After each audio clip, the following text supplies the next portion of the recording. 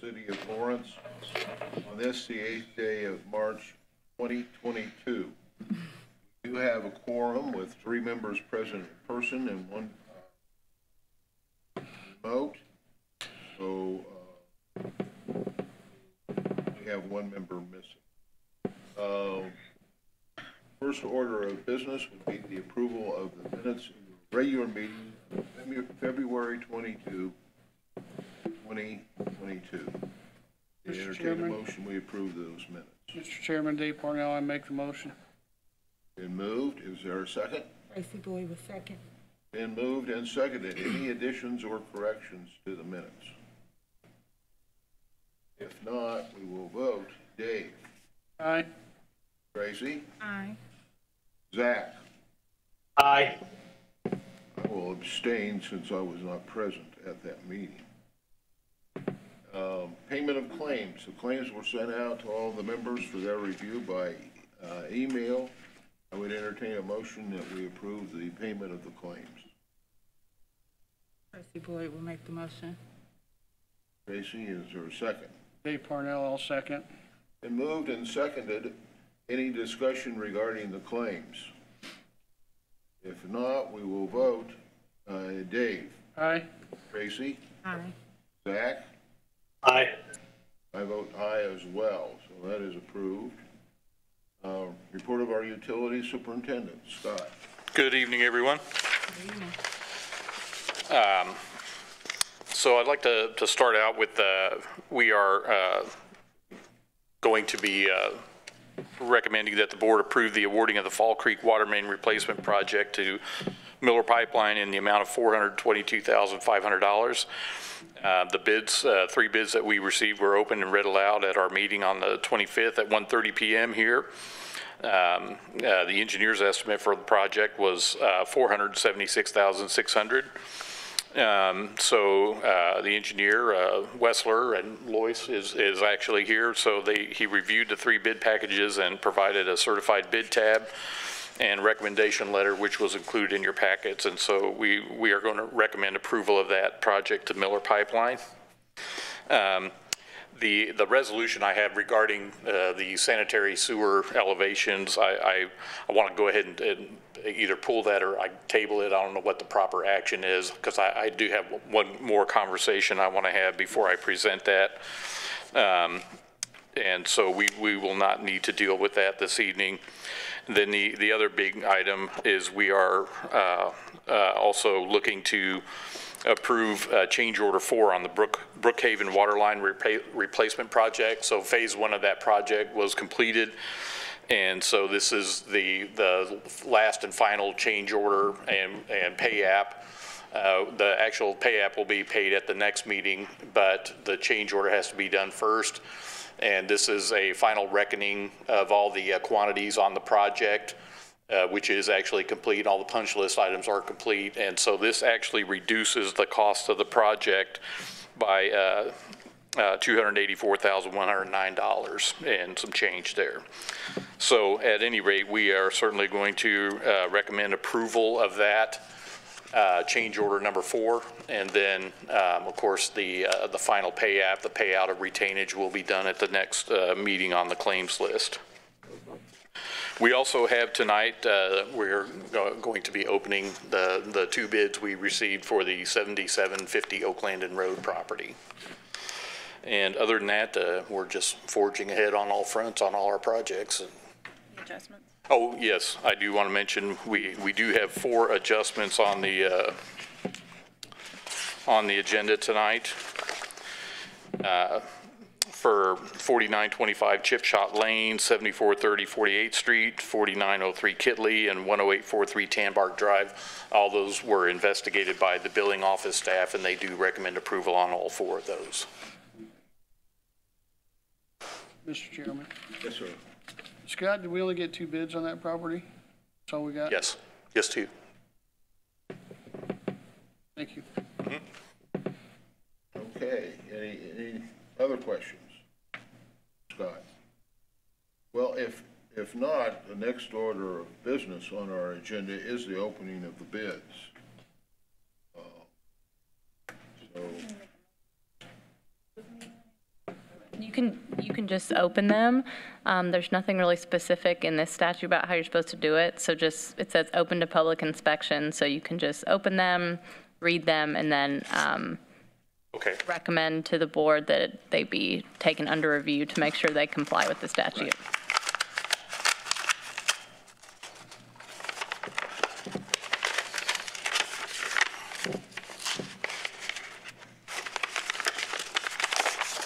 Okay, so the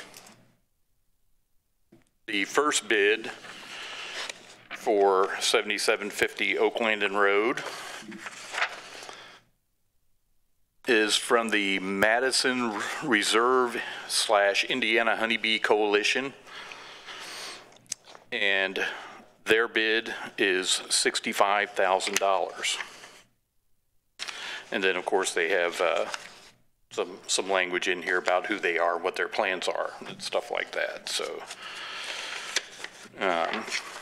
so we'll submit that. And then our next bid is from Mr. and Mrs. Palin.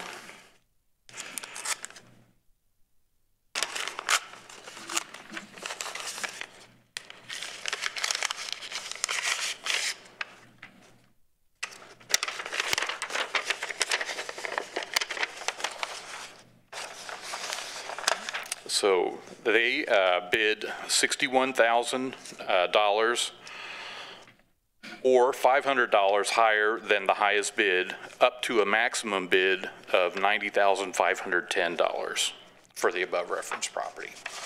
So as Caitlin mentioned, per her instructions, we're going to turn these over to Caitlin, and she'll review them for conformance to the statutes and whatnot, and then we will come back to the board at the next meeting with a recommendation of who we award this to, and then conclude the sale with a purchase agreement. Correct. Yep. Okay. Thank you. We'll be taking care of that for us. Thank you very much, and Thank you. appreciate receiving those bids. Next order of business under our agenda is unfinished business, which we do not have any. Under new business, the first item was the approval of resolution number 1, 2022, amending section 5121. This one, Steve, we're going to That's pull. the one you're taking off, Yeah. right? So that will reappear at a later meeting. And you as the chair can just say that you're tabling it or removing it, either one. Scott, do you think you should remove it or table it? I think just table it. I'll be ready at the next meeting. And that's up to your discretion, so you can just say it's tabled and we'll move on. Yep. Okay, so we're going to table that item until our next meeting. All members consent to that? That's fine. Edwina? Okay. Item number 2 under new business is approval of resolution number 2, 2022, establishing a written policy by which members of the City of Lawrence Utility Service Board may participate in meetings by electronic means of communication. I would entertain a motion that we approve that. Then we can have our discussion. So moved. Hey, Parnell. Is there a second? Boyd was second. Been moved and seconded. Now, in regards to discussion, Caitlin, if you would explain this to us and. Okay. So early this month, the state emergency declaration, disaster declaration expired, and so that's what's been letting Zoom meetings really occur as they have been for the past about 2 years. So during the emergency, the legislature adopted a different statute that would govern when that declaration was lifted, and that's under a different section. It does say that all governing bodies, that would be your councils, your board of works, you all, you have to adopt the written policy establishing procedures to apply to people's participation in meetings by electronic means of communication. So this is just a little more strict than how things were. So basically, the one you have in front of you really just adopts wholesale the statute. It does say that you can establish procedures that are more restrictive than these if you would like to, but what I have drafted for you just truly copies the statute. It basically says if anyone's participating electronically, you still need to do a roll call vote, at least 50%, so at least 3 of you guys have to be here in person at a meeting. Someone may not attend more than 50% of the meetings per year electronically. I mean, there's exceptions there for military service, illness, death in the family, things like that. You can't participate electronically and vote on a budget or personnel reduction or establishing fees. So you can read more in depth line by line, but those are some of the important parameters. And so if you all like, I can amend it to make it more restrictive, but this just really adopts what the legislature, the basics of what they wanted, how they wanted Zoom meetings to be going forward. Okay, anybody have any questions at this time regarding this procedure? And you know, I think it's nice having the ability for members to stay engaged if they can't be here in person. But this does change things from the standpoint, like tonight, we have to have at least 3 people here in person. And it does reduce the number of times that you could attend remotely. Yes. Yeah, you can do no more than 2 meetings consecutively electronically, and then that 3rd meeting you have to be in person. Unless it's the illness or death in the things like that. There's those exceptions. But generally, yes, it's blocks of 2, and then you need to come in for the 3rd one. And that just copies the state statute as well. Mr. Chairman, would the agenda state that this meeting requires 50% or more? The agenda reflect that, so everybody knows, hey, we need to be here in person for this meeting. So you're talking about like in the future when we send out the notice? If we pass this tonight, will our agenda, can it reflect this is a mandatory meeting? I think we'll have to.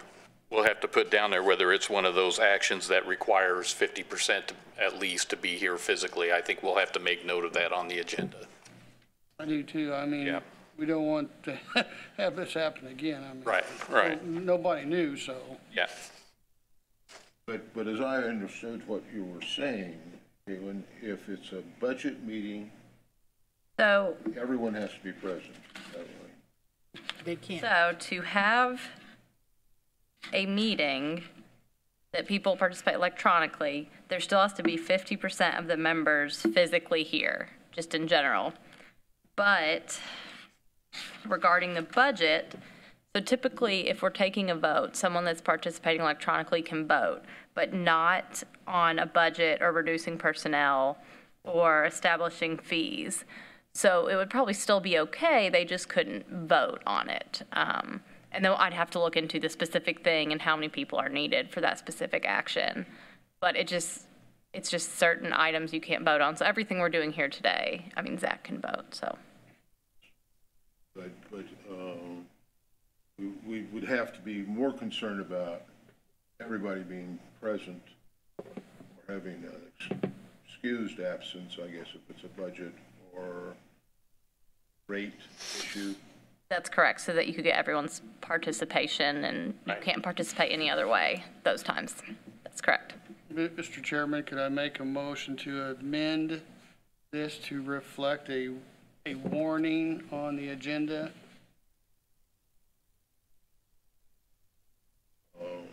Well, I think we can just do that as a matter of policy, right? Yes, I think if you all agree to it, then that's just something you could implement that wouldn't need to be in the resolution. If you want it to be in the resolution, I'm happy to amend it. But that's also something you all could just agree to, that you could implement and say as a policy going forward. As long as it's on there, just heads up, guys, we need people here. Well, and we just make that a policy moving forward, which we can actually even put in writing, and Tina can do that. And, so that, you know, future board secretaries will be aware of that requirement as well. But I don't know that we necessarily need to amend this resolution when we can just do it as a matter of policy. Okay, anything further? Well, if not, we will vote. Dave? Aye? Tracy? Aye. Zach?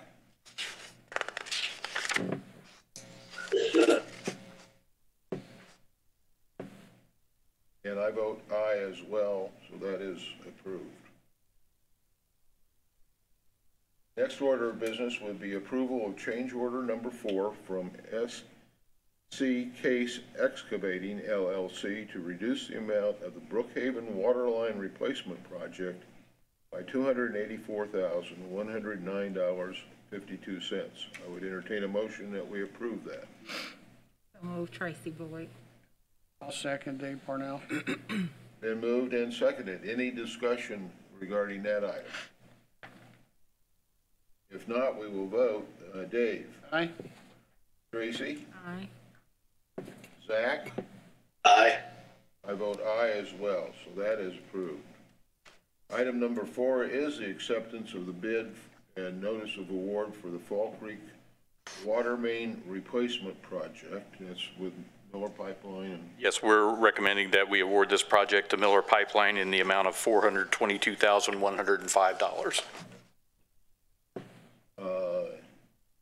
entertain a motion that we approve that. Mr. Chairman, Dave Parnell, so moved. Been moved, is there a second? Tracy Boyd was second. Been moved and seconded. Any discussion regarding that item? If not, we will vote. Dave? Aye? Tracy? Aye. Zach? Aye. I vote aye as well, that is approved. Our next order of business would be account adjustments. The first one is approval of a sanitary sewer adjustment at 4925 Chip Shot Lane for $335.31 due to a broken spigot. Entertain a motion that we approve that. Mr. Chairman, Dave Parnell, so moved. Is there a second? Tracy Boyd second. Moved and seconded. Any discussion? If not, we will vote. Dave? Aye? Tracy? Aye. Zach? Aye. I vote aye as well. That is approved. Second item is approval of a sanitary sewer adjustment at 7430 East 49th Street for $690.26 due to a service line leak in the wall. Entertain a motion that we approve that. Dave Parnell, so moved. Been moved, is there a second? Tracy Boyd was second. Been moved and seconded. Any discussion? If not, we will vote. Dave? Aye? Tracy? Aye. Zach? Aye. I vote aye as well. The third item is the approval of a sanitary sewer adjustment at 4903 North Kitley Avenue for $648.43 due to a service line leak. Entertain a motion that we approve that. Mr. Chairman, Dave Parnell, so moved. Right, and a second? Tracy Boyd. Been moved and seconded. Any discussion? If not, we'll vote. Dave? Aye? Tracy? Aye. Zach? Aye. I vote aye as well. The final item is approval of a sanitary sewer adjustment at 10843 Tanbark Drive for $586.63 due to a slab leak. Entertain a motion that we approve that. Mr. Chairman, Dave Parnell, so moved. Second? Tracy Boyd will second. Been moved and seconded. Any discussion? If not, we'll vote. Dave? Aye. Tracy? Aye. Zach? Aye. I vote aye as well. We do not, I don't believe we have any remonstration or ratepayer dispute regarding disconnect notice or citizens' comments this evening. May entertain a motion, we adjourn. Dave Parnell, so moved. Tracy Boyd second. Been moved and seconded. We'll vote. Dave? Aye. Tracy? Aye. Zach? Aye. I vote aye as well. Thank you all for coming. Thank We are adjourned. you.